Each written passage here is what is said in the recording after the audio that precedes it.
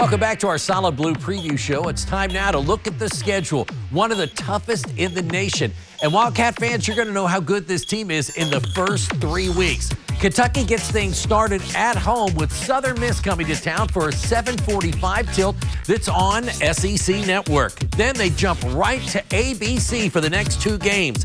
Kentucky hosts South Carolina for a 3:30 kick, and then a huge game with #1 Georgia. That game will kick off at 7:30, again, national television on ABC. Kentucky gets a bit of a breather next at home, so first 4 games at home as they take on the Bobcats of Ohio. But then it's off to Mississippi to take on a top 10 Ole Miss team. That game will be a noon kickoff.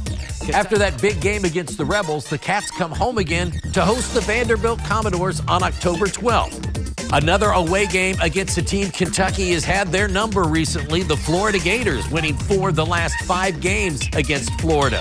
Kentucky then hosts Auburn at a huge contest on October 26th. On November 2nd, it's their arch rival Tennessee in Knoxville.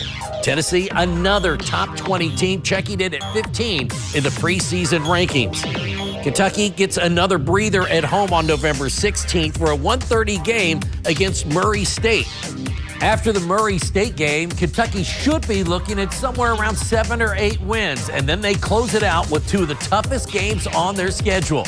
For the first time ever, the Wildcats travel to Austin, Texas to take on the Longhorns. Many people feel the Longhorns could be in consideration for a national championship this year. And then, of course, the final game at home this year is Louisville, and that could be the difference between 9 or 10 wins. I'm thinking Kentucky's going to get an upset on the road in this Louisville game. If you finish at 9 or 10 wins, you're probably getting in the playoffs. I hope that you are as excited as I am about the upcoming season. Thanks for watching our Solid Blue preview show.